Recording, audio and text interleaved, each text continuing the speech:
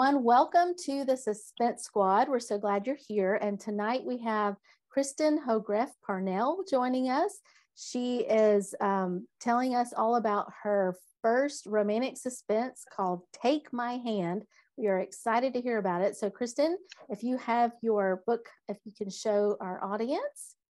Yeah, it's a beautiful cover and it's perfect for winter. Yes.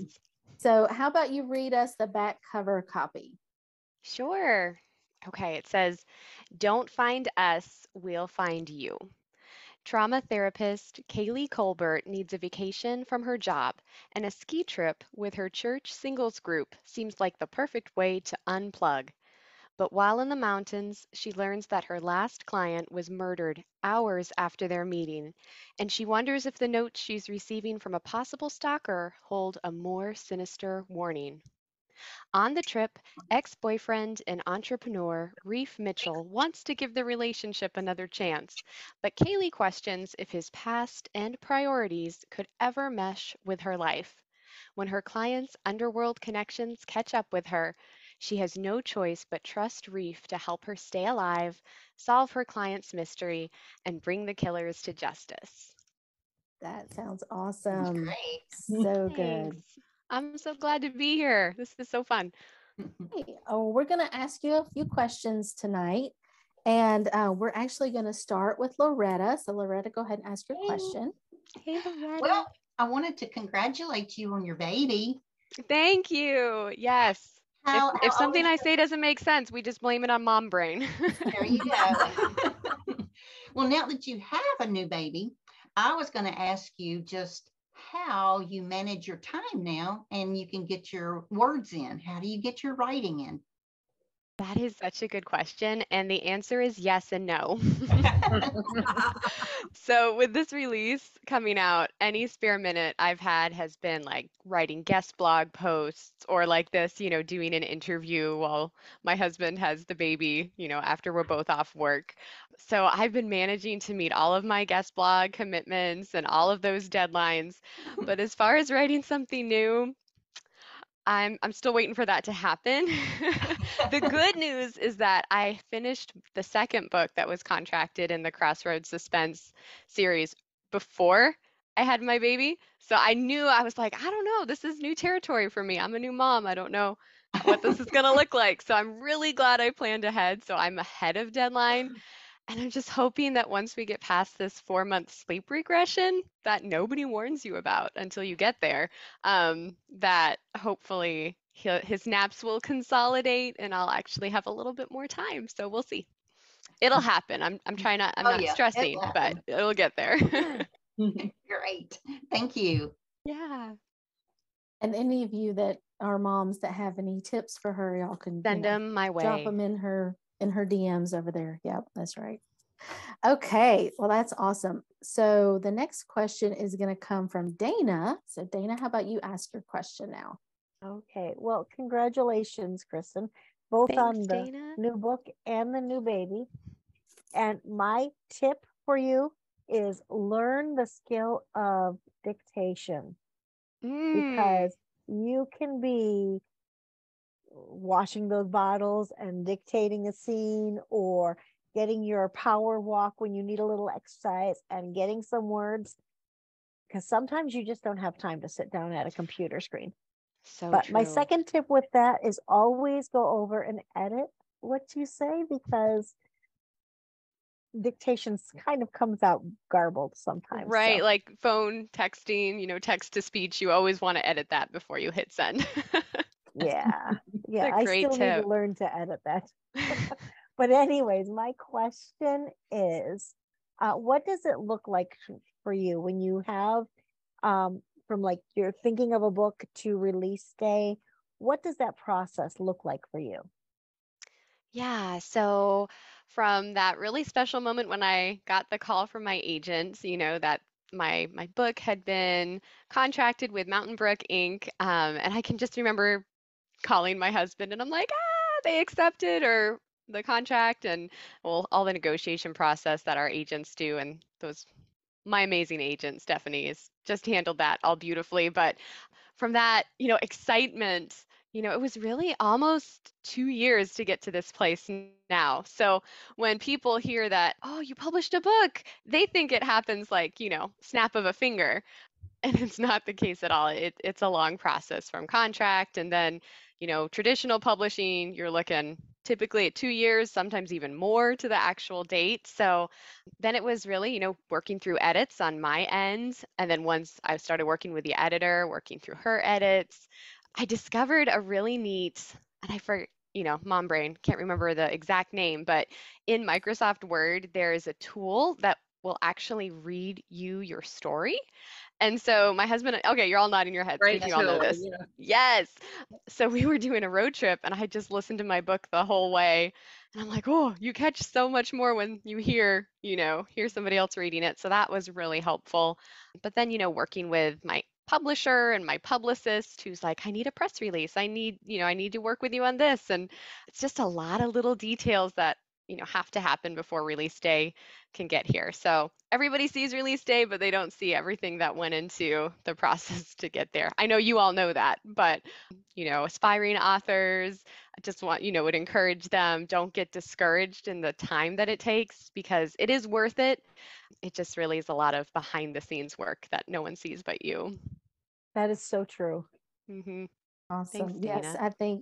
I think that Hollywood has portrayed, writing as, oh, it's instantaneous. And I wrote a book and now somebody wants to publish it and they're going to make it into a movie and everything's great. And you're going to make like millions of dollars. Oh, yeah. Yeah, and I see all these articles like, make passive income, write a book. And I'm like, yeah, write a book, make 3 cents on it.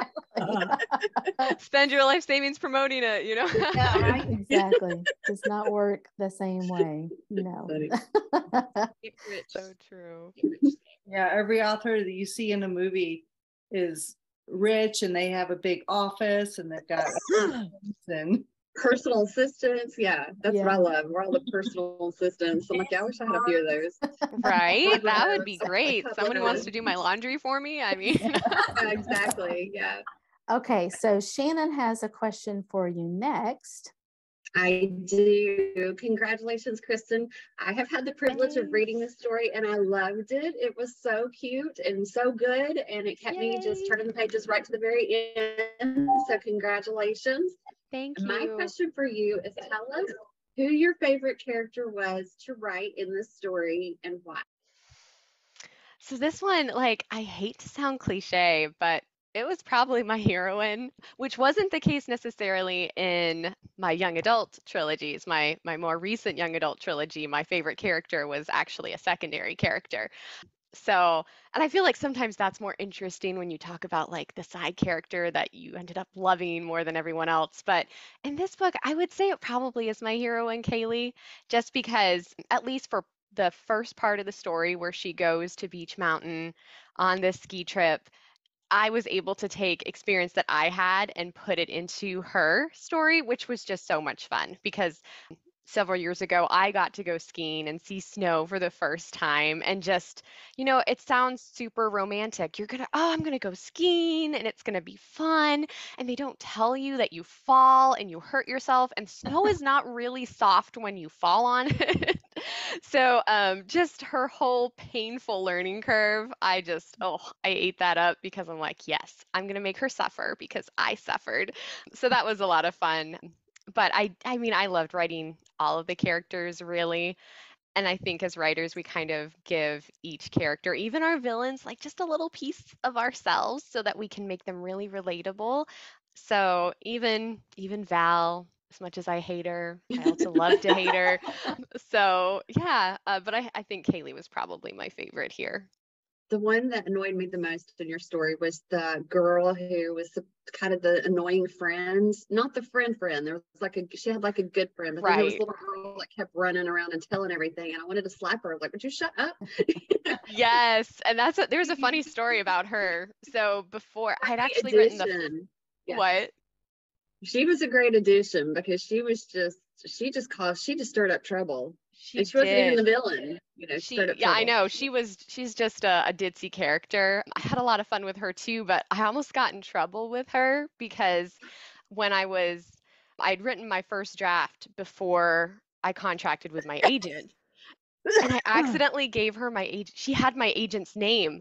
And I didn't connect those dots until my editor's like, did you mean to name your agent the Ditzy Gal? And I was like, no.